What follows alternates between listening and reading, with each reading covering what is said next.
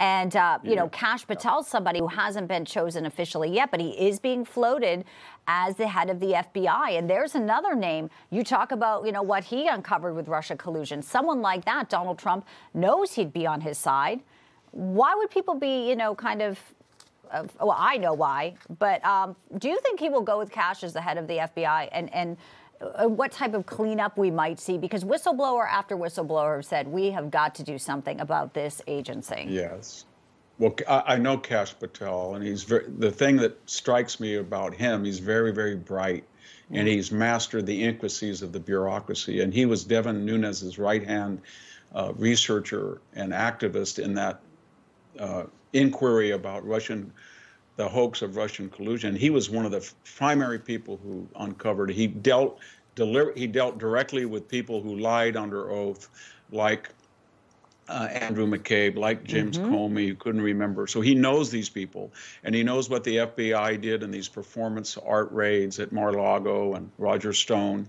He went after school boards. He knows that Andrew McCabe lied under oath. So did James Comey when he feigned amnesia. Robert Mueller couldn't remember about GPS and the Steele dossier under oath. Christopher Wray, no comment. So he knows it, and he knows that it doesn't work when you just come in and you make a superficial change of hierarchy of 10 or 12 people. Yeah. So he's going to do fundamental. And I don't know what that would be, but some of the things that he and others have talked about is moving the headquarters of the FBI out of Washington, or breaking up some of the agencies so that you outsource them to Homeland Security or Treasury. But you don't want this concentration of unchecked power and messianic, self-righteous vindictiveness that we've seen.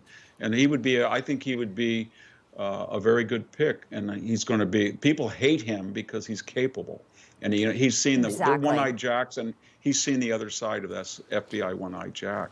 Exactly, and that's why the Matt Gaetz selection is also making some people concerned. I'll play a little bit of this. This was on NBC about what sources in the DOJ are telling some of their reporter friends. I've gotten two different texts from different people at the Justice Department who just used the word insane to respond and react to this potential appointment, and then also questioning whether Matt Gaetz can be confirmed.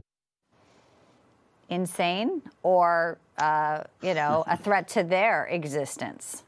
Yeah, I think the only reservation is, will there be Republicans that vote against him because of the Kevin McCarthy removal that they haven't gotten over, or I don't want to get into it. Yeah, but as far as what that comment, we got to remember that Eric Holder bragged that he was the wingman of Barack Obama, that he wasn't disinterested. And we got to remember that he disobeyed a congressional subpoena of that sort that sent Steve Bannon later to jail, and that he was knee-deep in the scandal of Fast and Furious. And then his replacement, Loretta Lynch, while she was investigating Hillary Clinton, was meeting on the tarmac with Bill Clinton.